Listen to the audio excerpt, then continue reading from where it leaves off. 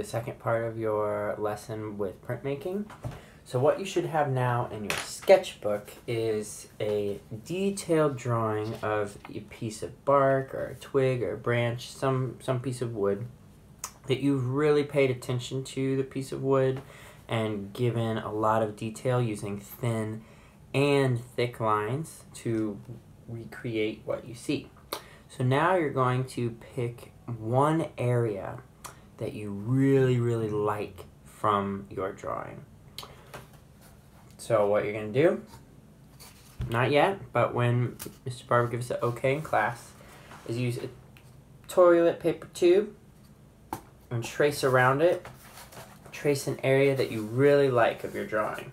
So pretty much you go around and you find an area that you think looks really interesting and has a lot of diversity in line width. So a lot of thin lines and a lot of thick lines. There's a bunch of cool stuff going on.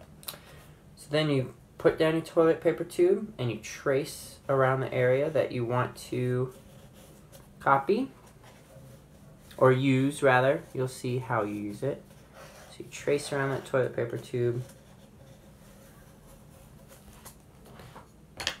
And for sake of this video, to allow you to see, I'm going to go over that circle with Sharpie so it's clearer for you to understand what space I chose or what part of my drawing I chose to use. Okay. So here's the part of the drawing that I want to recreate. So the next step is you're going to blow this up, this little circle. And what I mean by blow up is draw it a lot bigger. So after you've done this, Mr. Barber will hand out worksheets where you try to recreate what is in the circle large scale on this piece of paper. First, you'll try it out lightly with pencil, and then once Mr. Barber has been able to come around and look at it, then you can go back through with a marker and kind of cement or solidify and finish the drawing. So I'll take you through a brief demo. Alright, so I'm going to try and recreate this space right here on this large paper. So you're going to need a pencil to do that, obviously. So I'm just going to grab one and start trying to recreate what I see. I'm going to start with this center line because it will kind of help me divide the paper up to scale. It's kind of like right there. Then I see this little arch. And that's kind of like halfway through the circle. So it starts kind of right here and comes down. I'm going to do this line.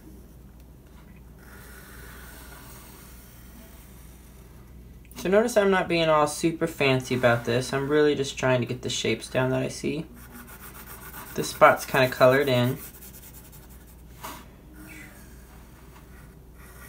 I'm doing this spot. Doing this line.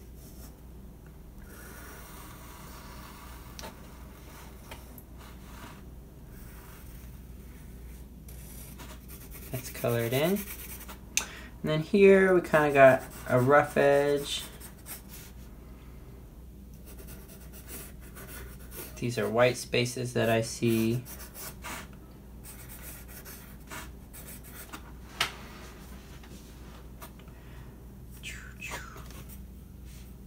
Kind of comes up and over. I'm going to draw this line.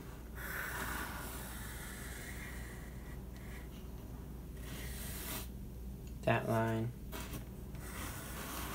This dark spot.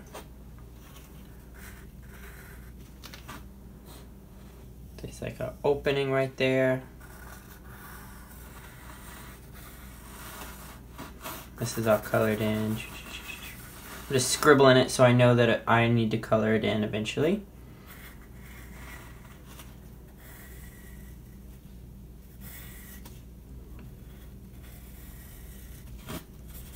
That part's colored in. And there's a little line right here. So it's messy, but that's kind of what the circle that I picked out looks like. At this point, once you've kind of figured out where everything goes and you've made sure to at least scribble in the outlines of spaces that you know need to be colored in, you can let Mr. Barber know, and he can give you a marker, a washable marker, maybe black, may not, to where you can kind of go in and make this look a little more like this. So I'll show you that quickly here.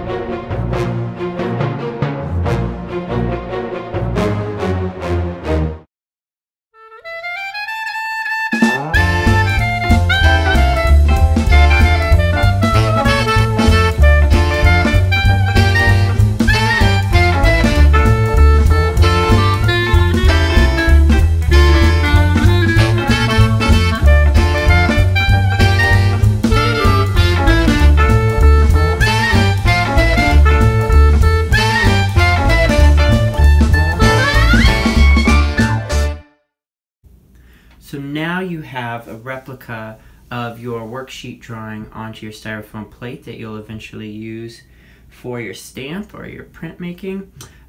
Notice in the video how I kind of traced what I had already done to help me sort of make sure that I was putting everything in the right spot. It's not foolproof, but you should be able to see through your styrofoam plate enough to kind of get everything in the right spot at least. So that is the end of this lesson. You will be ready to move on with turning this into a stamp next time. And just good job. Proud of you. You got all of this really beautiful abstract work. All of it was sourced from your original wood drawing. Good job.